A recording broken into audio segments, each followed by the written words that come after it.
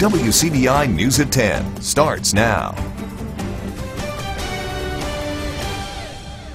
Stop the violence. That was the message this evening. Thank you for joining us. I'm Selena Schaefer. An area church organized a march in memory of Quinn Walker, the Aberdeen teen who was killed this past weekend. The march started in Aberdeen at Martin Luther King Street to Clay Street, the location where Walker's body was found. Pastor Cedric Doss Sr. says that city leaders and residents need to come together to find a solution to end the amount of crime in their city.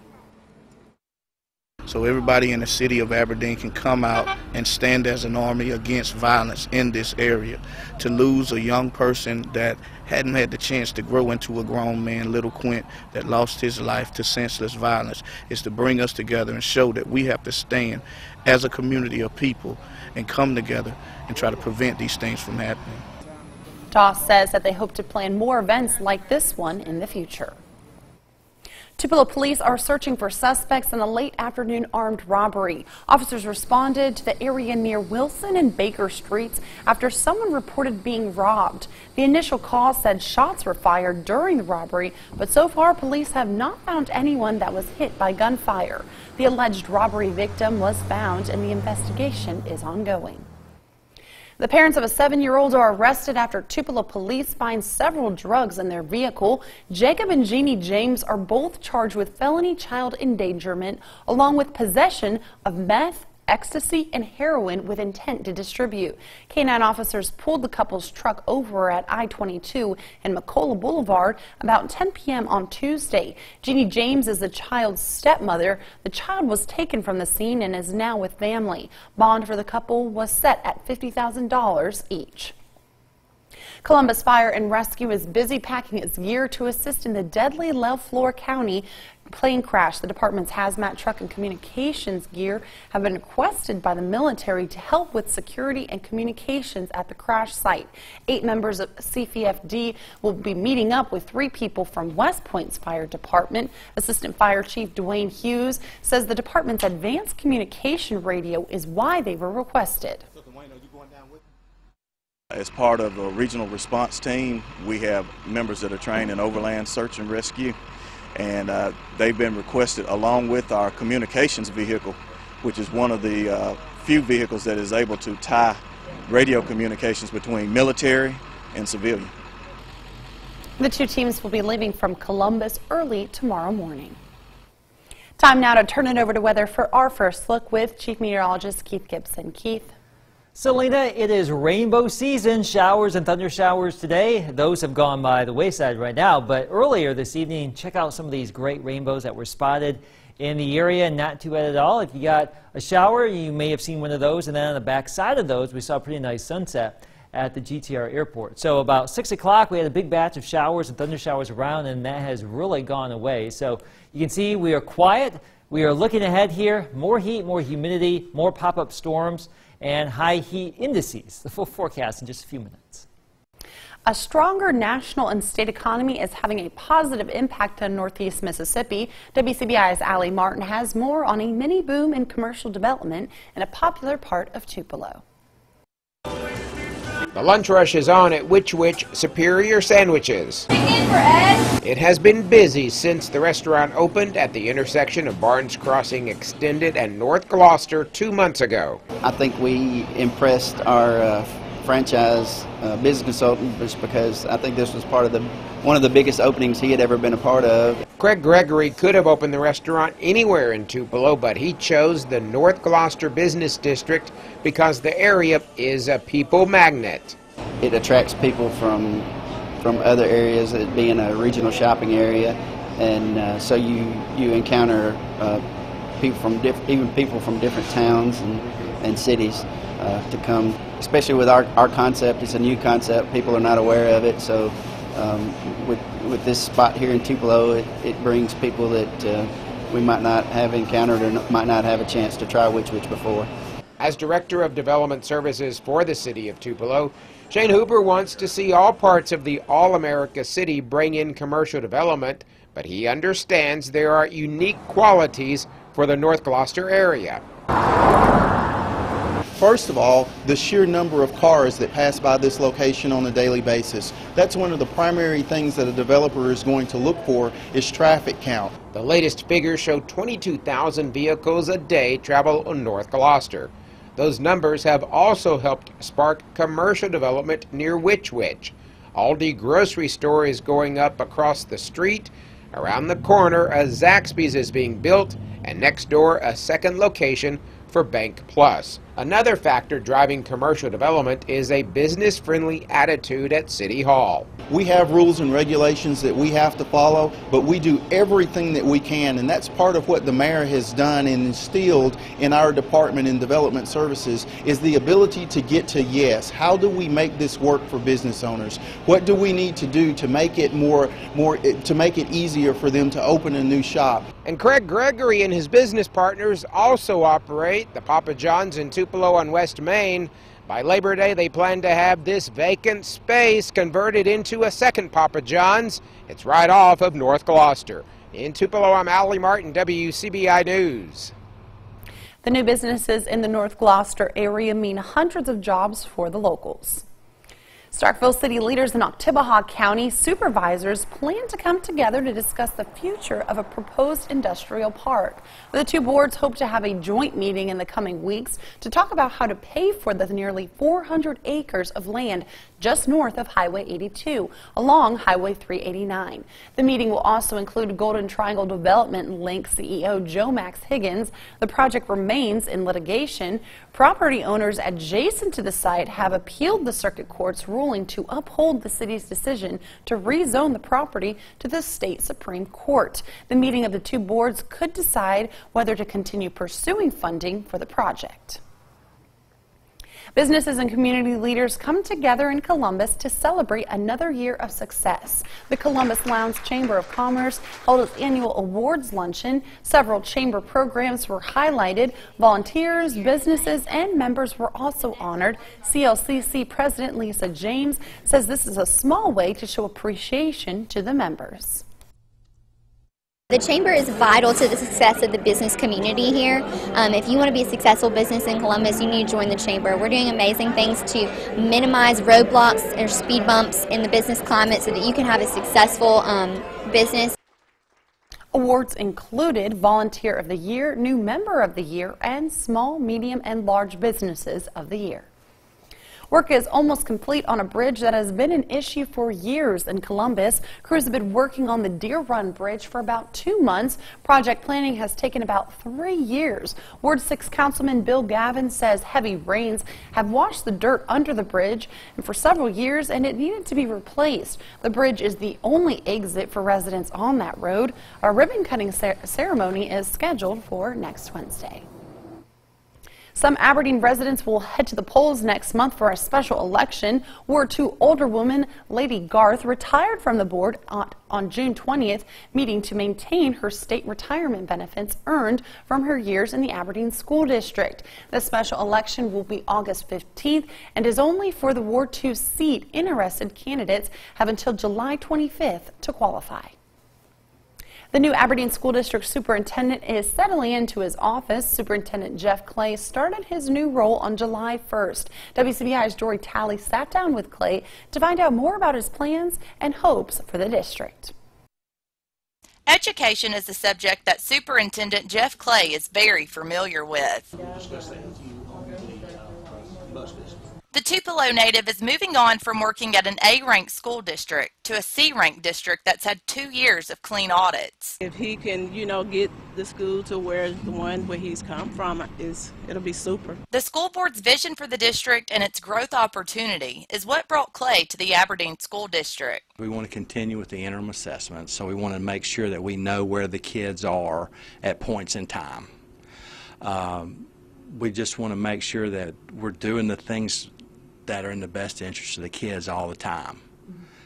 We want to make sure that we're engaging our community. Clay's ultimate goal is to keep pushing the district and its ranking forward. The #1 school district in the state, and that's the goal that that's going to drive us, and we're going to wake up every day striving for. This retired teacher and current Aberdeen teacher believes the district is heading in the right direction. I know that based on my past experience as an educator, that sometimes you need new lifeblood into a system, and so I'm hoping that he will bring some new fresh ideas into our district so that our students can be on top. We as a public service, we're gonna be under any boss we're gonna be working for, and we are excited to work. Now, a meet and greet reception for Superintendent Jeff Clay and Aberdeen school principals will be tomorrow evening at the Magnolias. The first school board meeting with the new staff will be this upcoming Monday. Maybe a pool party tomorrow to stay cool. You may want to think about the pool before some of those pop-up storms. Obviously, if you see a storm come indoors. 91, that's our forecast high. The full forecast is next. First Alert Forecast with Chief Meteorologist Keith Gibson. Some pretty good downpours across our area today. Look at this one near Starkville, and those downpours gave rise to some pretty nice rainbows. You can see this mini rainbow right there near the ground with some of that rain coming on down in Starkville.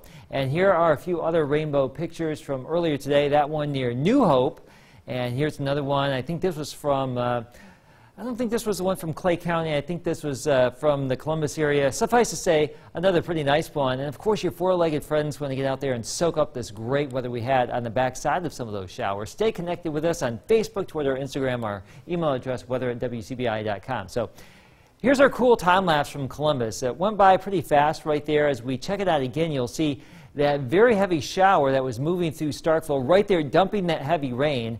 And once that sun got low, the clouds and the showers just went away, and that's what goes on this time of year.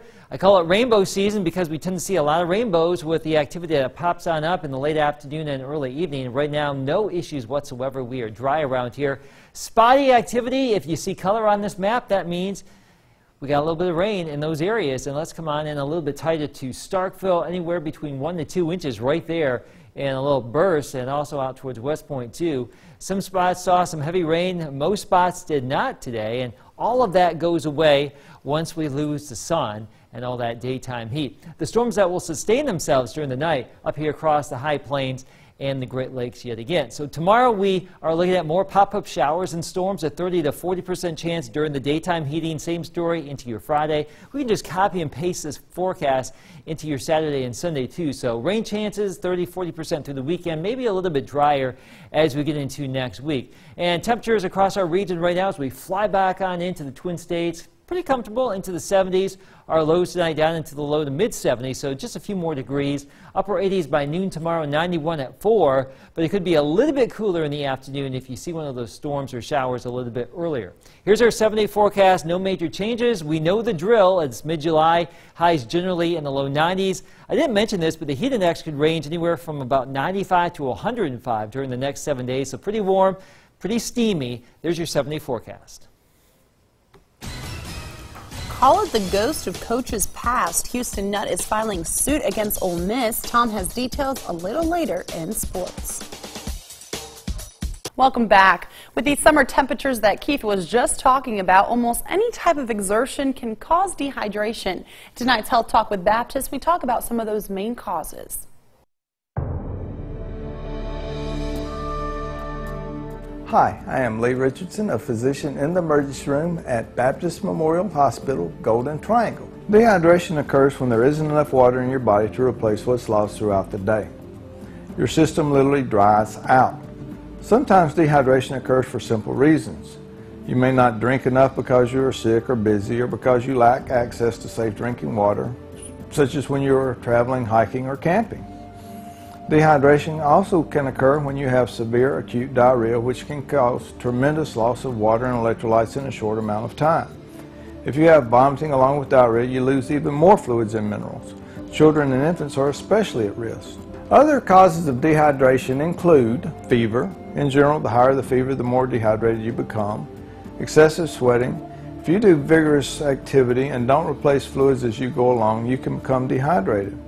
Hot, humid weather increases the amount you sweat and the amount of fluid you lose. But you can also become dehydrated in winter if you don't replace lost fluids. Increased urination. This is most often the result of undiagnosed or uncontrolled diabetes, a disease that affects the way your body uses blood sugar. This type of diabetes often causes increased thirst and more frequent urination. Join us next time for Health Talk with Baptist, when we will discuss who is at risk for dehydration and how it is treated. Mail your topic suggestions to healthtalk@wcbi.com. Health Talk has been brought to you by Baptist Memorial Hospital Golden Triangle. The hard-charging Stallions of South Lamar are the next stop on the high school football tour. We preview the upcoming season next in sports.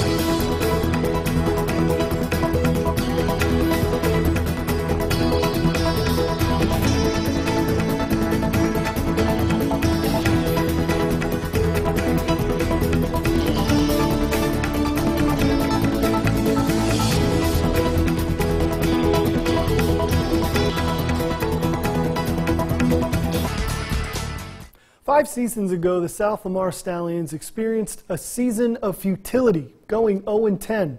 The Stallions have charged back with 3 straight seasons in the postseason, looking to make it 4 in 2017. Alabama Week rolls along as South Lamar is the 24th stop on our high school football tour.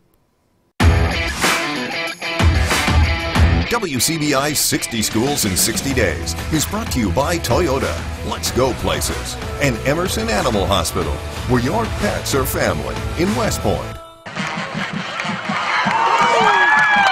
Year 1 of the Clay Gillum era at South Lamar is in the books, and year 2 has all the promise of bringing more success for the Stallions. I learned a lot last year with how well the guys responded with the way I coach and all, and our assistant coaches, how well they did with them, and I was really proud of them. One thing when I came in was try to change the culture and all here, you know, to get in the weight room year-round, and that's a big key. And then just getting everyone involved here in the community. You know, once you start winning ball games, everyone's going to support you, and that's a big key to our success here at South Lamar. A first-round exit in the postseason was a disappointing end for the Stallions a year ago, but brings added motivation to the offseason. It motivates us a lot in here to get better, bigger, and stronger. Focus is a lot more better this year, a lot more better than it was last year. This year I'm just going to try to do the same thing as last year, lead the team the best way possible, and I hope for W's the whole way out. Plenty of talent will be returning for Coach Gillum this upcoming season, and the experienced Stallions believe this could be the year for a serious title run. We got our running back Buster, like he said, he's explosive, you know what I'm saying? We got a lot of more young guys with a lot of more talent, you know, that's going to help us out majorly. I feel like this is the year we can do it. Go back to Bryant. We go to Bryant and win a championship. I feel like this should be the year. South Lamar's season begins with a Lamar County showdown with the Bulldogs of Vernon. In Millport, Tom Ebel, WCBI Sports. 60 Schools in 60 Days with South Lamar High School was brought to you by the Bank of Vernon, Shop and Save, Vernon Dental, and Alpha Agent Alicia Clark. Former Ole Miss head football coach Houston Nutt is accusing the school and its athletics foundation of conspiring to defame him. The federal lawsuit filed Wednesday says current head coach Hugh Freeze, athletic director Ross Bjork, and others orchestrated a publicity campaign to blame Nutt for the school's NCAA investigation. Go to our website, WCBI.com, to read the lawsuit in its entirety and for the university's statement on the lawsuit. We'll hear from the Ole Miss Rebels tomorrow at their SEC Media Day, but the Alabama Crimson Tide joined the madness on Wednesday. Head coach Nick Saban says he'll never forget the last-second loss in the title game to Clemson, and now the Tide are using it as motivation. Posters can be found of the final touchdown all over the locker room, adding extra fuel to the fire as the Tide look to make another title run in 2017. You know, when we get tired, we got to work harder. You know, Coach Carkin always says, you know, Clemson is right there. You know, don't jump off sides, don't jump past the line. So, you know, that motivated the team a lot. And, you know, I think we really, you know, You know, we got that in the back of our head, but we know we're really focused and ready for this season. The shot heard around the basketball world takes home an ESPY. Mississippi State women's hoops won the award of biggest upset, of course, by knocking off undefeated UConn and ending their 111-game win streak in the Final Four this past year. It was a good night at the ESPYs for Mississippi State. It went 2 for 3. Dak Prescott took home the award for Best Breakthrough Athlete, and unfortunately that shot you just saw didn't win Best Play. For some reason I can't agree with that decision from the voters. So going back to the high school football tour, coming up tomorrow right here on WCBI Sports, we'll preview the defending region champion Lamar County Bulldogs. That preview of their season will be coming up tomorrow right here on WCBI Sports. We'll have the last of your forecast coming up after the break. All right, here's our 7-day forecast. Warm and humid weather for the next couple of days. Some spotty showers and storms. Some of you may get soaked. Other spots may not see it. Warm and humid. Highs in the low 90s, lows into the 70s. And don't forget, tune in tomorrow morning early, 4:30. Alex will have the updated forecast. And Amanda, I should say. Alex and Amanda teaming up tomorrow as well. Well, there you go. If you're up for the sunrise, you can make sure to catch them because I'll probably be sleeping. We'll be sleeping, yeah. I hope. Yeah, exactly. All right. Well, thank you guys for staying up with us. We hope you have a great rest of your night. Take care.